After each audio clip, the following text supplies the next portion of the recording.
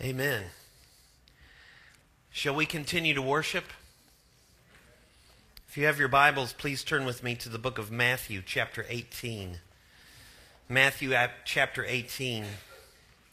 And it has been so good to be here with you all these last 2 days. And I have been nourished. I thank you to the men who have spoken before, and how you have prepared for us a feast from the Word, and we have eaten of it, and you have nourished our souls, and I thank you all for that. We are here at a conference talking about love. Love is the great thing. I wanted to share something with you. I go to church with a bunch of sinners, and we need to kind of figure out what happens if you go to a church where there's a lot of sinners. How do you love those people? Because here's the deal. If you go to a church where there's sinners, like I do, they are going to sin against you, and then they're going to commit sins not against you, but ripple into your life.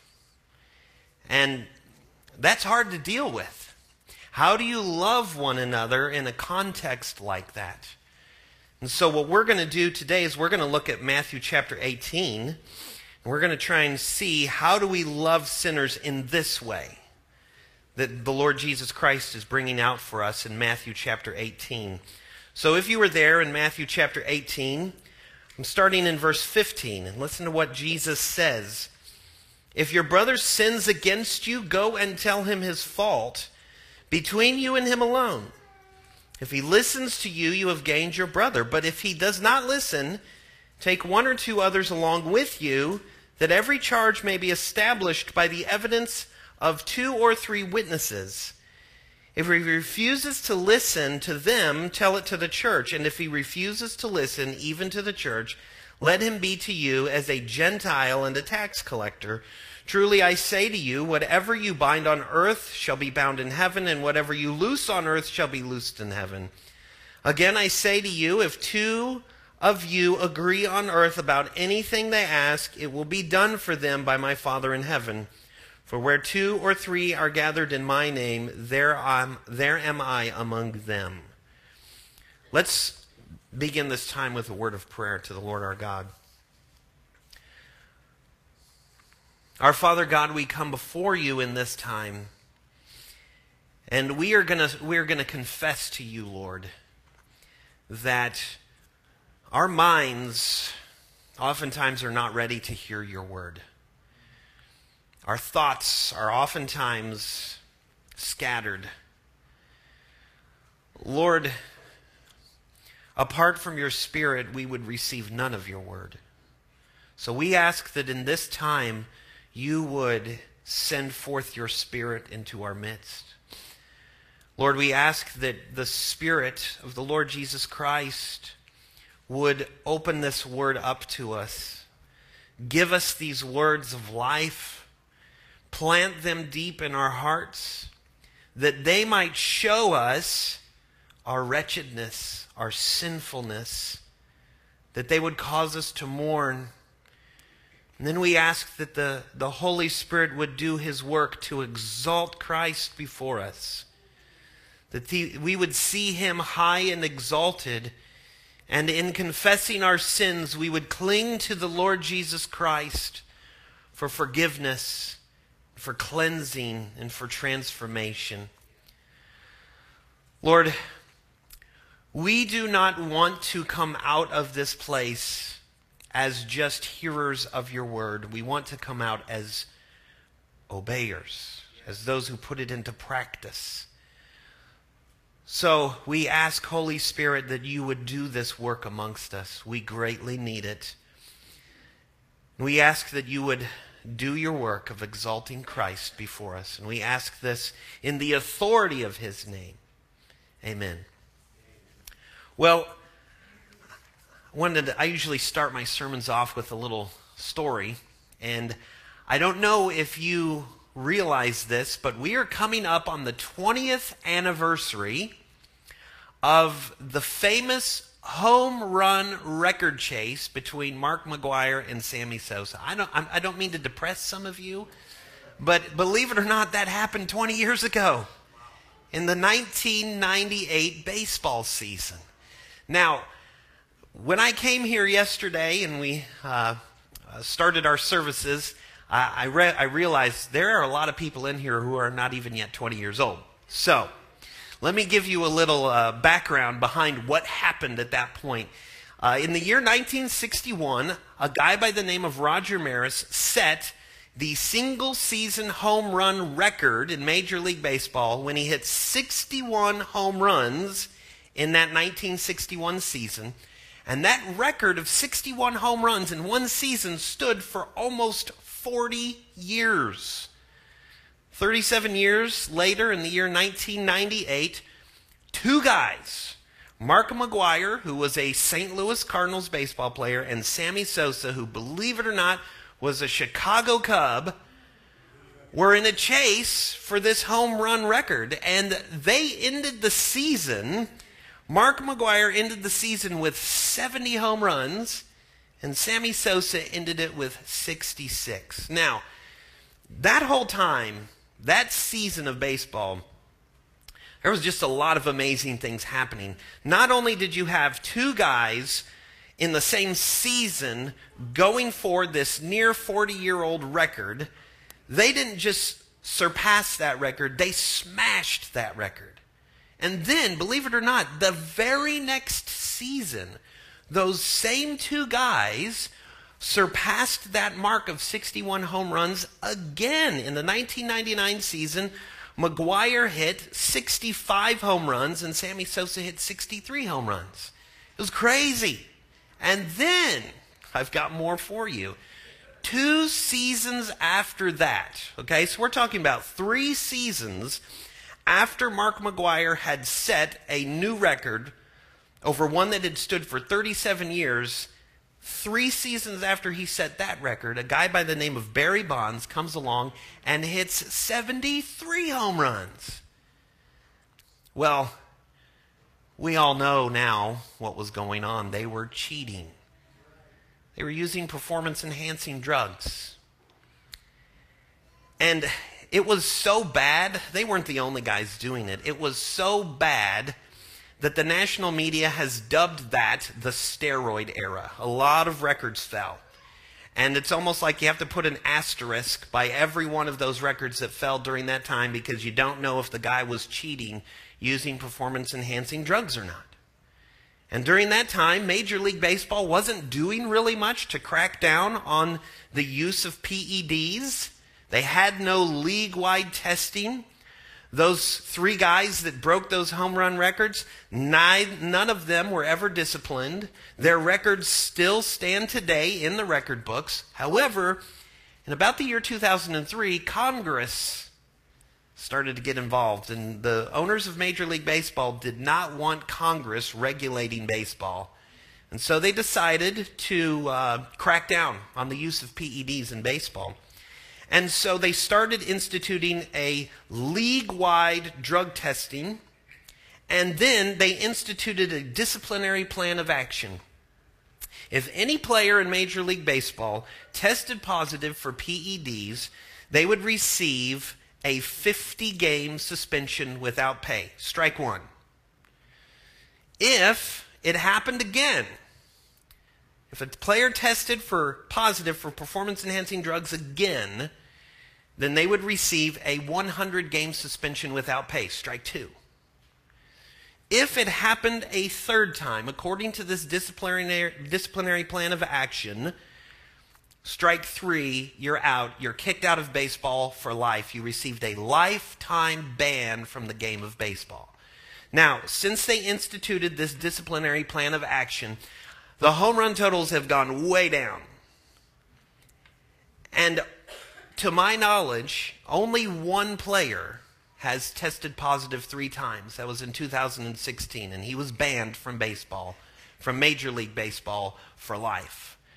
Now, the reason I bring that up is when we come to our passage right here in Matthew chapter 18, it looks as if Jesus seems to be advocating a similar 3 strikes and you're out disciplinary plan of action for the members of his church. In fact, when people come to this passage, they refer to this process as church discipline. Now, here's the deal. When people hear the word discipline, as Terry brought up, what do you think of? I'm a parent. I think of spanking. All right? Now, you put the word church in front of it. Was you recreating on the Sabbath? That's the sound of a ruler being wrapped upon some knuckles. They start thinking of spiritual spankings. This is how the church spanks people who are caught sinning. Other people, when they hear the term church discipline, kind of associate it with kicking people out of the church. Church discipline is the process that you follow when you need to excommunicate somebody from the church. Now, whenever I teach about church discipline, oftentimes people want to know, well, what is loving about church discipline? And I've had people from my church ask me, when someone is dealing with sin, wouldn't it not be better to just love on them? Isn't this what they need, love? And isn't this what we are commanded to do, is to love? Now, here's the thing. When we come to our passage here in Matthew chapter 18, verse 15 through 20, this isn't something really that Jesus is advocating for. He is commanding it. And if we are a people in submission to the reign and rule of the Lord Jesus Christ, we dare not rebel against his commands. And so here's the question we really need to ask when we come to this.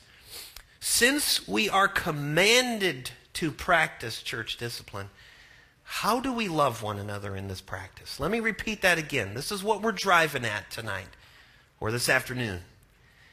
Since we are commanded to practice church discipline, how do we love one another in this practice? Well, in order to answer this question, I've set a course for us. The first thing we are going to do is we are going to look at the context of the passage. We're going to study the context of the passage to understand what's being communicated at the beginning. And then after we've studied the context, we're going to look at what church discipline really is. So we're going to study our passage even more so now that we've got the context of the passage. And in doing this, hopefully it will help us learn how we can love one another through this process called church discipline. So let's begin with the context of the passage. And I think the best way to do that is to start at the very beginning of the chapter. Chapter 18, starting in verse 1. Listen to these words. At that time the disciples came to Jesus saying, "Who is the greatest in the kingdom?" Now we want to ask, why would they ask a question like this? And what's the mindset behind this question? If you go to chapter 16, Jesus speaks very favorably to Simon Peter. He asks his disciples, "Who do you say that I am?" Simon Peter says, "You are the Christ, the Son of the living God." And then Jesus singles out Simon Peter and he says, "Blessed are you, Simon Bar-Jonah. For flesh and blood has not revealed this to you, but my Father who is in heaven." And then he says, "You are Peter the rock. Upon this rock I will build my church." And he says, "I will give the keys of the kingdom to you." And that word in Greek is singular. To you, singular, Peter. Whatever you bind on earth will be bound in heaven. Whatever you loose on earth will be loosed in heaven. Speaking very favorably to Peter in the midst of all the disciples there in chapter 16. Then when you get to chapter 17, Jesus is acting very favorably to Peter. He invites Peter and James and John up to a mountain where he is transformed before them. They see the fullness of the glory of Jesus. And then he tells them, "Don't tell anybody about this until I'm raised from the dead." And he gives them very privileged information.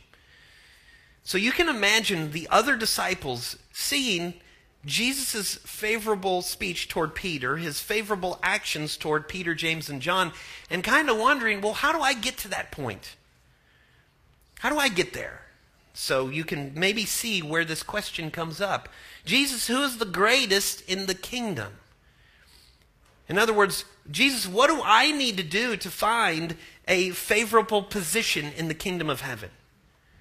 What if I'm already there, what is it that I did? How do I put myself into a favorable position? And the mindset behind this is they're placing confidence in themselves that they can earn a high place in the kingdom. And then listen to what comes next, verses 2 through 4. And calling to him a child, he put him in the midst of them and said, truly I say to you, unless you turn and become like children, you will never enter the kingdom of heaven. Whoever humbles himself like this child is greatest in the kingdom of heaven. So Jesus answers their question by just shattering their misplaced confidence. Don't even think this way, because if you do, forget about finding a place in the kingdom. You won't even get into the kingdom. And he tells them, you need to repent. He says, turn. Let's repent. You need to repent of this. This is what you need to understand. The greatest in the kingdom will be like a child. Well, what does that mean? The greatest in the kingdom will be like a child. I have 8 kids.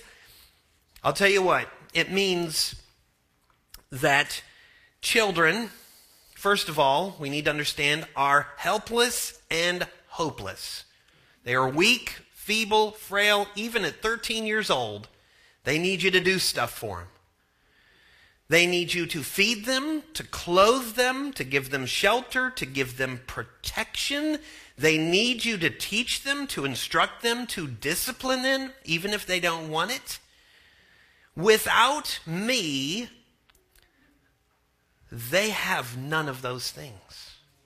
Without me and my wife, my kids have absolutely none of those things. And so what Jesus is trying to tell his disciples, what he's trying to teach them, is that they, like children, are in need of him. They are in need of God the Father for everything. They are weak, feeble, frail. Forget about standing in the kingdom. They need him for entrance into the kingdom. The Bible says, if the righteous is scarcely saved, what will become of the ungodly and the sinner? That's you. That's me.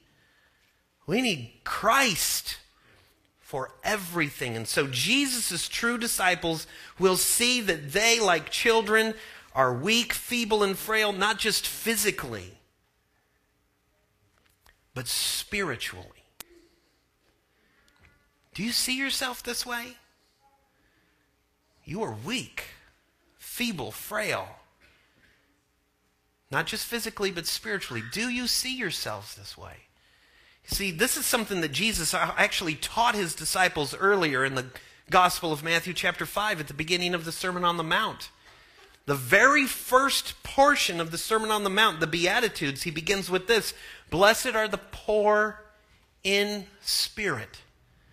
That is, blessed are those who recognize that they are spiritually bankrupt. They have nothing. They bring nothing to the table. But when they realize that, theirs is the kingdom of heaven. And then he goes on to say, blessed are those who mourn. Blessed are those who, when they see their weakness before God, their spiritual bankruptcy, that they are bringing nothing to him, it grieves them. It causes them to mourn. But when they grieve and mourn, it says they will be comforted. And then what does he say after that? Blessed are the meek. Those who, when they recognize they are spiritually bankrupt, they are feeble, frail, they offer nothing to Christ, and it causes them to grieve and it causes them to mourn, that's going to make them humble. This is what Jesus is advocating here, that they be humble. What happens to those people? They shall inherit the earth. This is how Jesus' true disciples should view themselves, like helpless, hopeless children, totally dependent upon their God. And then look with me at verses 5 through 6. Jesus says, whoever receives one such child in my name receives me. But whoever causes one of these little ones who believe in me, so we're talking about a disciple, to sin, it would be better for him to have a great millstone fastened around his neck and to be drowned in the depths of the sea. I want you to follow the flow of Jesus' teaching, where he's trying to bring his disciples in this teaching. If Jesus' disciples know that they are weak, feeble, and frail, both physically and spiritually, then that means Jesus' disciples, like a child, are going to be very prone, very vulnerable to sin and temptation, especially new believers. They are going to be beset by all kinds of temptation to fall into sin. Look with me at verses 7 through 9. It's carrying this thought forward. Woe to the world for temptations to sin. For it is necessary that temptations come, but woe to the one by whom the temptation comes. And if your hand or your foot causes you to sin, cut it off and throw it away. For it is better for you to enter life crippled or lame than with 2 hands or 2 feet to be thrown into the eternal fire. And if your eye causes you to sin, tear it out and throw it away. It is better for you to enter life with 1 eye than with 2 eyes to be thrown into the hell of fire. So what this passage is communicating is, yes, it's a way for us to radically deal with sin, but the implication behind his teaching here in verses 7 through 9 is the temptations that are going to beset his little ones are going to come not only from the world, but from within themselves, from their body and from their own minds. And so Jesus' true disciples, like these little ones, they're going to struggle with sin and temptation. This is a reality for them. This is what makes them needy like children.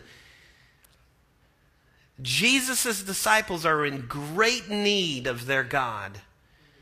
Not only to protect them from sin and temptation, but when they fall into sin and temptation, to deliver them from sin and temptation. Look with me at verses 10 through 14. Jesus goes on. See that you do not despise one of these little ones. So you notice the thought is continuing. For I tell you that in heaven their angels always see the face of my Father who is in heaven. What do you think? If a man has 100 sheep and one of them has gone astray, does he not leave the 99 on the mountains and go in search of the one that went astray? And if he finds it, truly I say to you, he rejoices over it more than over the 99 that never went astray. So it is not the will of my Father who is in heaven that one of little ones go with sin and temptation. Don't despise them. Now, right now, we need to ask the question, if God is our Father, would he allow us to struggle with sin and temptation? Would he allow us to fall into sin and temptation? I wanted to read for you a passage from the Baptist Confession of Faith of 1689. This is from chapter 5 on divine providence, and this is paragraph 5. And listen to these words. These are the words of not just one man, but many men coming together to write out this doctrine. It says, the perfectly wise, righteous, and gracious God often allows his own children for a time to experience a variety of temptations and the sinfulness of their own hearts. He does this to chastise them for their former sins, or to make them aware of the hidden strength of the corruption and deceitfulness of their hearts, so that they may be humbled. He does this to lead them to a closer and more constant dependence on him to sustain them, to make them more cautious about all future circumstances that may lead to sin, and for other just and holy purposes. So whatever happens to any of his elect happens by his appointment, for his glory, and for their good. So yes, God will allow us to follow after the lusts of our heart in order that we can truly see that we are weak, feeble, and frail children, and also for us to see that we need Him. So the reality is we as His little ones are going to struggle with sin. And so Jesus is saying here, when you see that happen, don't despise one of these little ones. In fact, you need to look at their situation from God's perspective, and then we get this parable of the shepherd and the lost sheep. This is a very well-known parable. As I read it, you probably have heard it before. It's recounted in the Gospel of Luke, chapter 15, and it's a beautiful parable that brings together many metaphors about God and His people found throughout the Bible. Let me just give you a couple of these metaphors that are found in this parable. The first is this: God's people in the Bible are frequently called His sheep, His flock. Listen to Psalm 95. It says, "For He is our God, and we are the people of His pasture and the sheep of His hand." Psalm 103, "Know that the Lord, He is God. It is He who made us, and we are His people, the sheep of His pasture." So that metaphor is brought into this parable right here. Another metaphor that we find throughout the Bible is not only does God have a people that He calls His flock, God is referred to as the shepherd of this flock. Think of Psalm 23. "The Lord is my shepherd. I shall not want." Isaiah 40:11, "He will tend His flock like a shepherd. He will gather the lambs in His arms. He will carry them in His bosom and gently lead those that are with young." In the New Testament, Jesus is referred to as the Good Shepherd, John chapter 10. He is referred to as the chief shepherd, 1 Peter 5 and Hebrews 13. That is a metaphor that is brought into this parable. Here is another metaphor. We are told in the Bible that as His flock, His people can go astray. Here's the flock. Some of His people can go astray. Listen to Psalm 119:76. "I have gone astray like a sheep. Seek your servant, for I do not forget your commandments." Isaiah 53, this is also echoed in 1 Peter chapter 2. "All we like sheep have gone astray. We have turned everyone to his own way." Why do God's people, why does His flock go astray? We are weak, feeble, frail.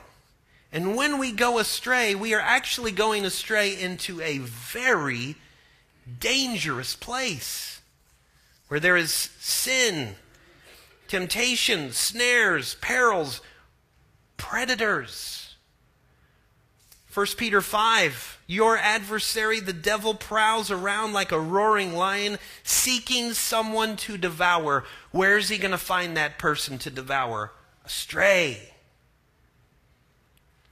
That metaphor is brought into this parable. But then, another metaphor we see throughout the Bible is that when God's people, His flock, go astray from the flock, God as the shepherd will go and He will get them. Look at Ezekiel 34. It says, "For thus says the Lord God, behold, I myself will search for my sheep, and I will seek them out." A couple verses later it says, "I will seek the lost. I will bring back the strayed. I will bind up the injured, and I will strengthen the weak." That metaphor is brought here into this parable. And so, if we could just kind of summarize the context of what we've been looking at, Jesus' true disciples need to understand that they are weak, feeble, and frail. They have hearts that are very prone to sin and temptation. And at times they can be caught in sin and in temptation. And so He says, when that happens, do not despise them. Because God does not despise them. Rather, He goes and He rescues them. Think about it from this perspective. I remember one time when I was in middle school, and I have two older sisters. I was in middle school, and they were both in high school. And it was one Friday night, and my sisters were out on Friday night, and I was in. But I had my buddies over. We were having a sleepover, and we were eating pizza, popcorn, playing Nintendo all the way to the wee hours of the morning. First generation Nintendo, so that'll date me a little bit, all right? And at some point, my parents put us to bed, so we all went to sleep in the front room, in our sleeping bags and such.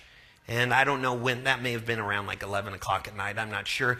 But at some point later on that night, me and my friends were awakened because my mom and dad were on the phone.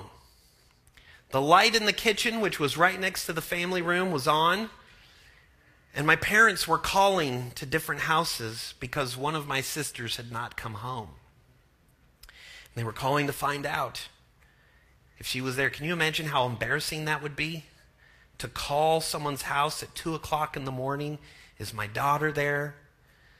They called one house, and those parents had been up too because their daughter was also not at home yet and found out that they were together. So there was hope there. Well, a little bit after they had been making phone calls, the phone rang. My dad answered the phone. It was my sister. She had been out with her friends. She was hoping that my parents would be asleep and she could sneak in past curfew. Didn't happen. And she had found out from some other friends that my parents had been calling around. She was calling. She's like, "Dad, I just want you to know I'm okay." No, you're not. That's right. So listen to this. This is what my sister said to my dad. "Look, I know I'm in a lot of trouble.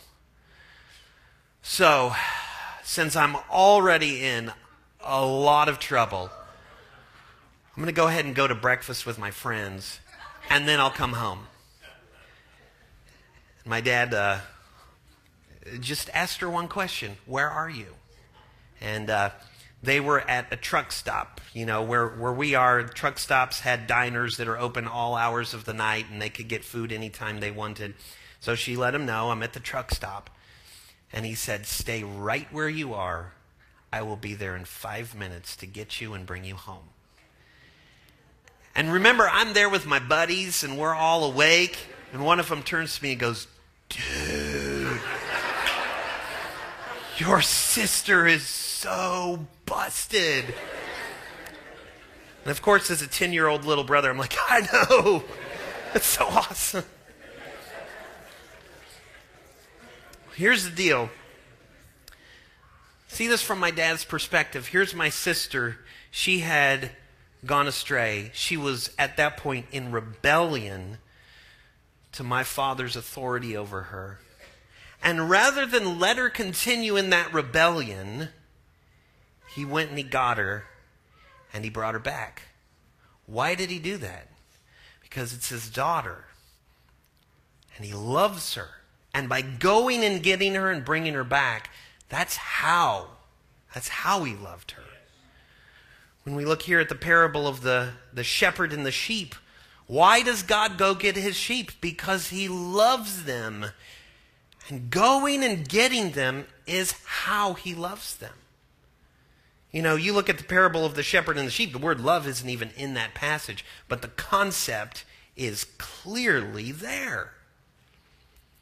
And so now that we've looked at the context of the passage, we need to now go back to our passage and try to understand what church discipline really is in light of the context. So let's briefly go through the passage on church discipline.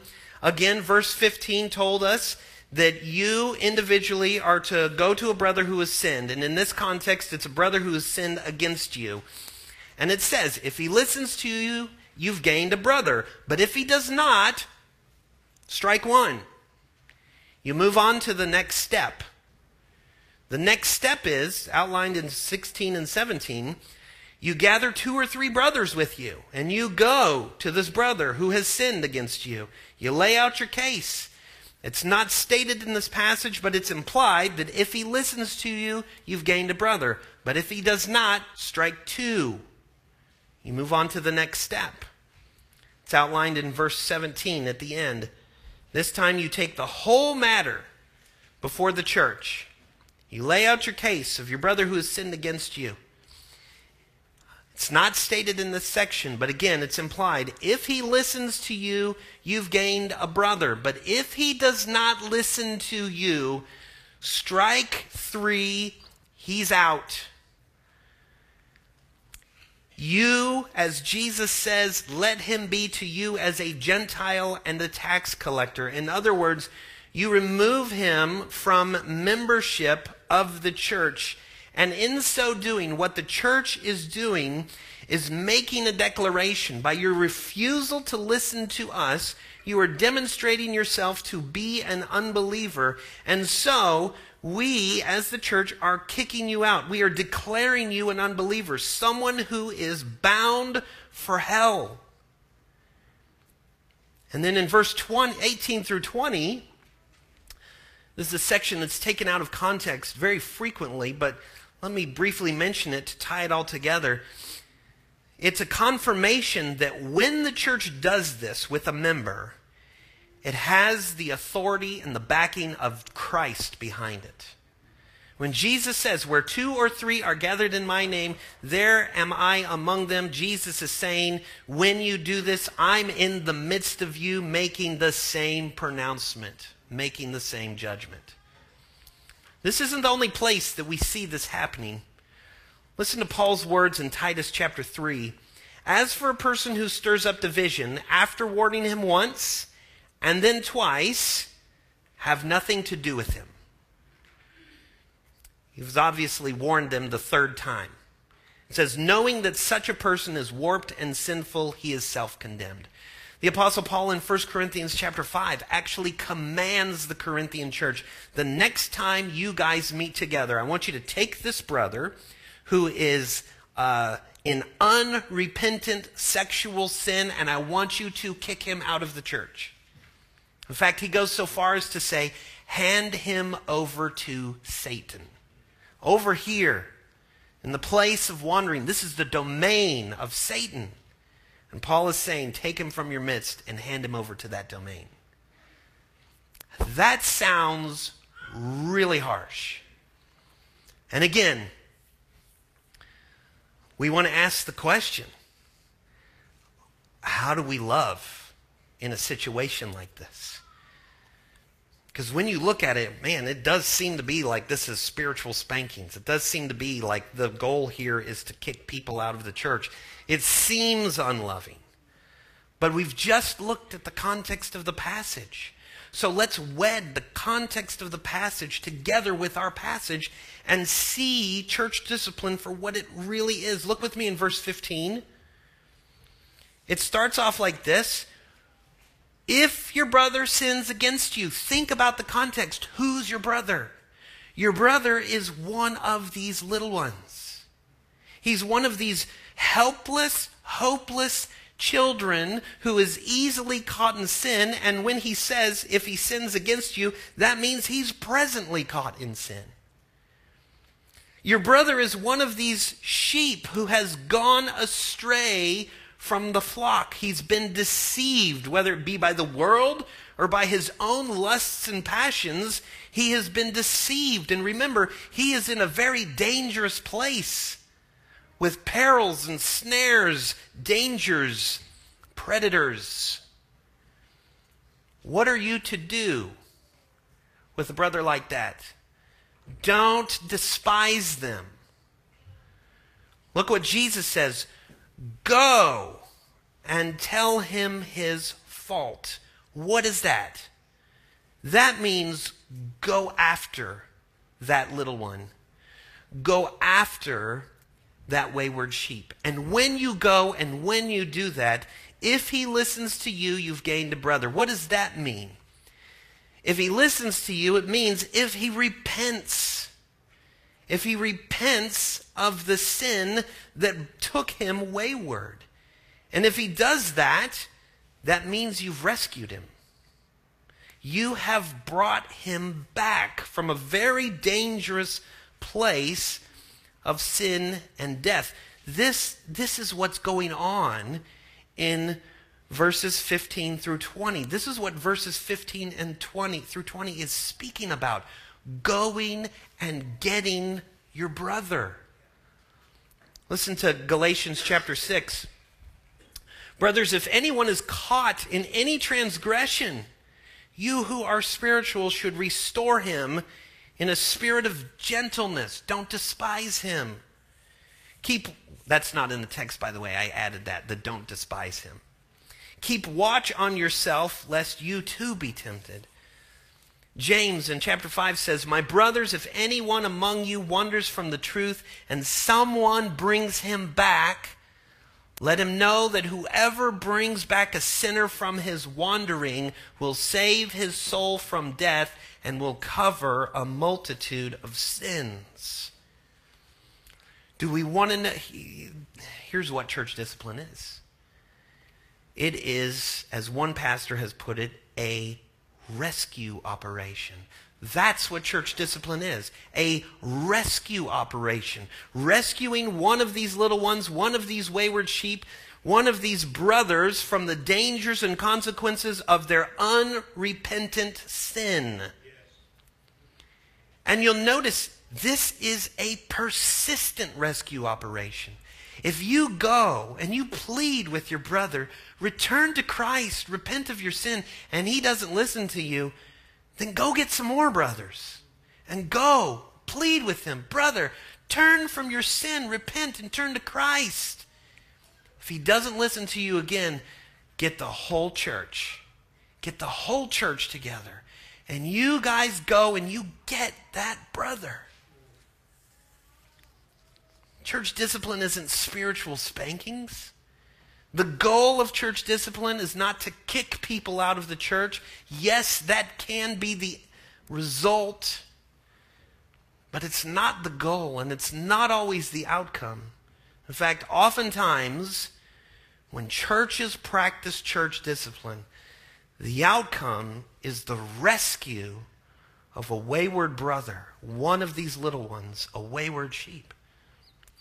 Think of church discipline like this. There's a YouTube video called Battle at Kruger. That's Kruger. If you want to go check it out after the service, you can do that. If you watch with your kids, kind of turn the volume down because it's an exciting video and the people will take the name of the Lord in vain a couple times. But it has about 80 million views. And, today on YouTube, that's not a lot. There's several videos that have over 1 billion views, believe it or not. But at one time, this video was in the top 10 most viewed videos on YouTube.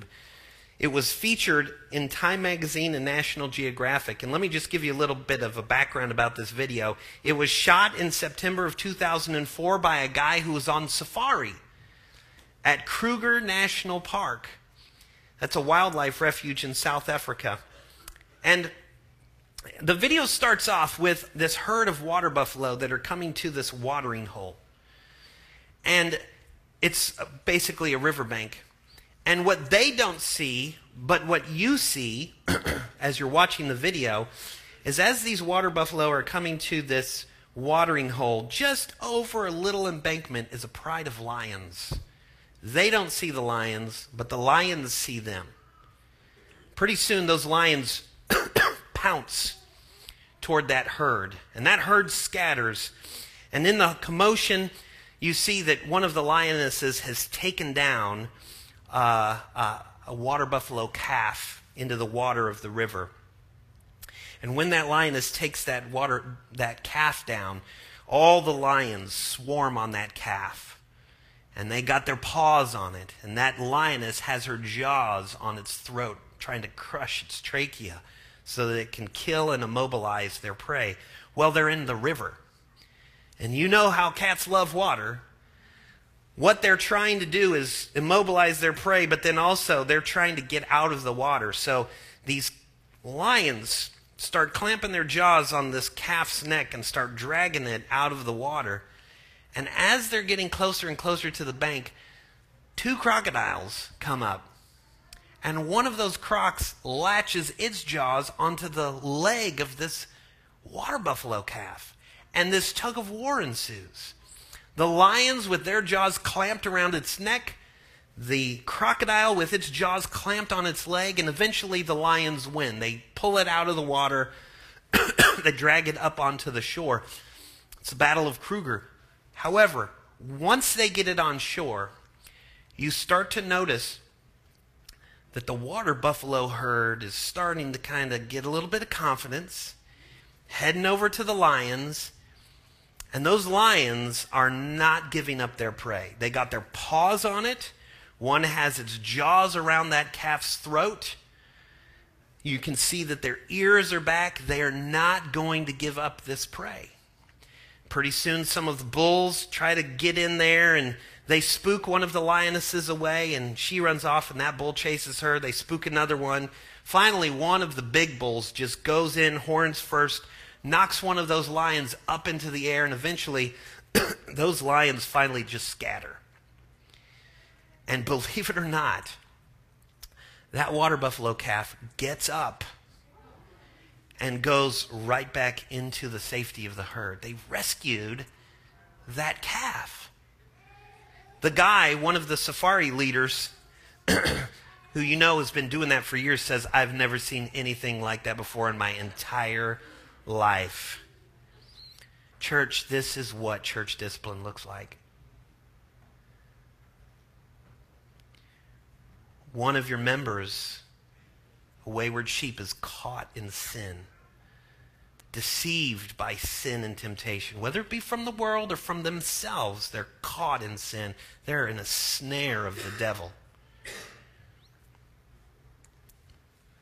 And in church discipline, the church goes in and rescues them away from sin, back into submission to Christ. I want you to think about our context and what the church is doing. Think again about what God does when his sheep goes astray.